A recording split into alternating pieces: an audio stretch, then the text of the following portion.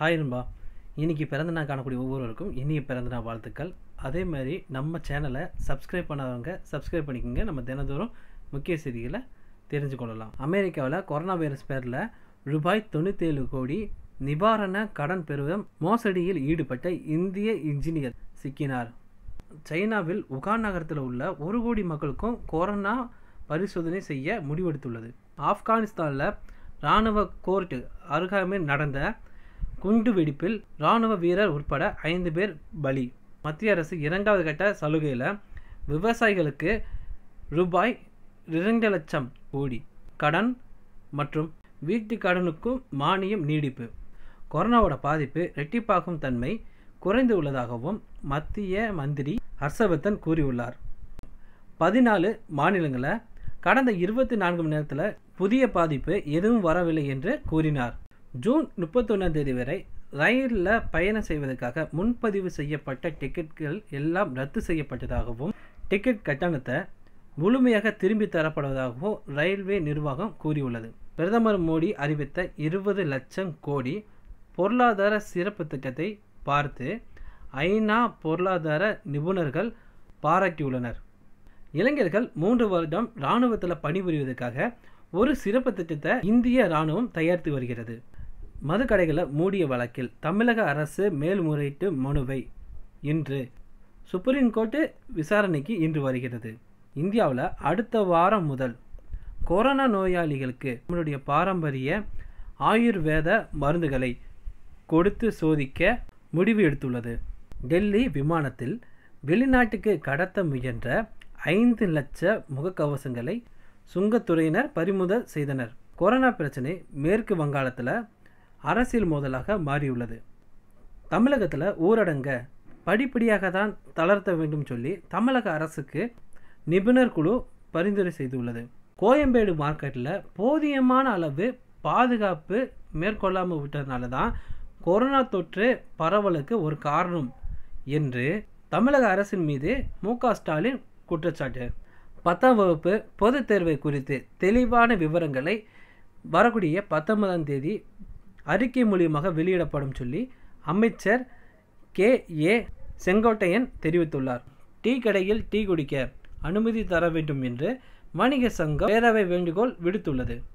டெல்லியிலிருந்து சென்னைக்கு சிறப்பு ரயில்கள் மூலமாக வந்த 781 பேரும் லாட்ஜ்கள் மற்றும் முகாம்களில் தங்க வைக்கப்பட்டுள்ளனர். முன்னதாகவே அவர்கள் சென்னை சென்ட்ரல் ரயில் நிலையத்திலே கொரோனா தொற்று அறிகுறி உள்ளதா என்று பரிசோதனை செய்யப்பட்டது.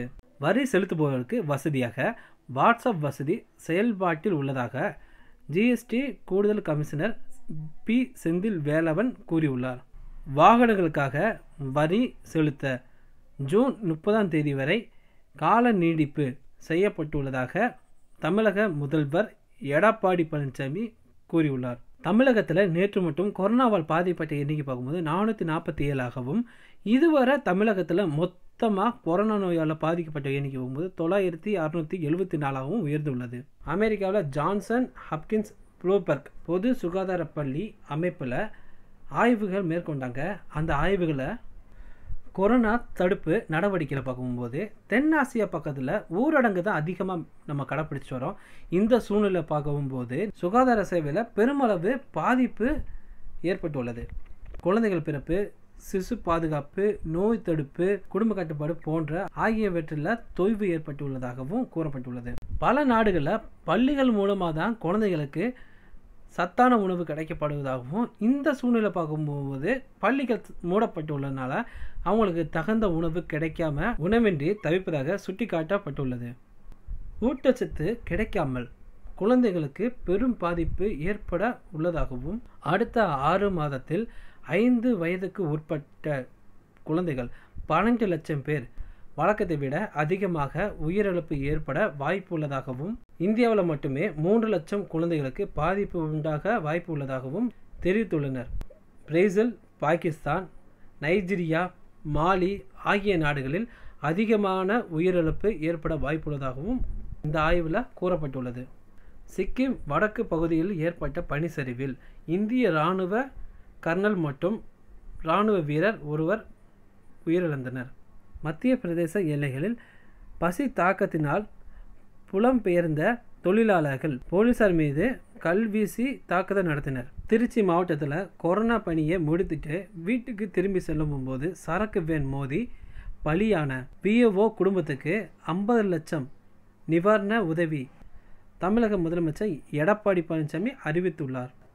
இந்தியாவில் கடந்த 15 நாட்களில் கொரோனா நோயால் பாதிக்கப்பட்டவருடைய எண்ணிக்கையும் கொரோனா நோயால் பாதிக்கப்பட்டு பலியானவருடைய எண்ணிக்கையும் இரட்டிப்பு அடைந்துள்ளதாக சொல்கிறாங்க. ஓகே நண்பா, இன்றைக்குள்ள முக்கிய செய்தியெல்லாம் முடிஞ்சாச்சு. ஓகே நண்பா, இன்றைக்கி நம்ம ஒவ்வொரு சூழலிலும் ஒவ்வொருவரும் பாதுகாப்பாக இருக்கிற நேரத்தில் இப்போ நிறைய தளர்வுகள் கொடுத்துருக்காங்க. இந்த தளர்வுகளை நம்ம பயன்படுத்தும் போது எது முக்கியமான காரியங்கள் இருந்தால் மட்டும் வெளியே போகிற மாதிரி வச்சுக்கோங்க. அந்த போகிற நேரத்தையும் பாதுகாப்பாக போயிட்டு பாதுகாப்பாக வர மாதிரி நம்ம என்னென்ன செய்யணும்னா மாஸ்க் போடணும். முடிஞ்ச அளவு இருந்துச்சுன்னா கை க்ளோஸ் இருந்தால் க்ளோஸ் போட்டுக்கோங்க. சரியா? பாதுகாப்பாக போயிட்டு திரும்பி வந்தவொடனே வீட்டுக்கு வந்தோடனே கை கழுவிட்டு சுத்தமாக இருங்க. நம்ம பாதுகாப்பாக போயிட்டு வரணும். சம்டைம்ஸ் நம்மளுக்கு அந்த கொரோனா தொற்று இருந்துச்சுன்னா நம்மளை மட்டும் பாதிக்க போவதில்லை, நம்ம குடும்பத்தில் இருக்கவங்களும் பாதிக்க போகுது.